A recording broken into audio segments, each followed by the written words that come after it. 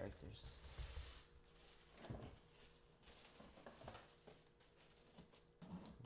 So once they confirm their order with me, I get started. I cut up some cardstock and I start building its skeleton.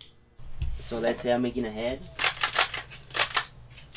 I'll just put a couple circles and then join them together.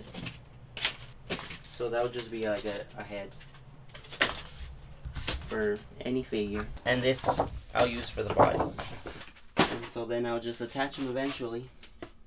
After that I would paper mache. So I get engrudo and some newspaper and cover it all.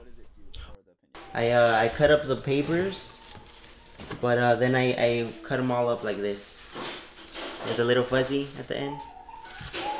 So basically, well, I always start from bottom to top, but that's basically the whole process all the way up. I've actually had some customers just order them as decoration and they end up not breaking them.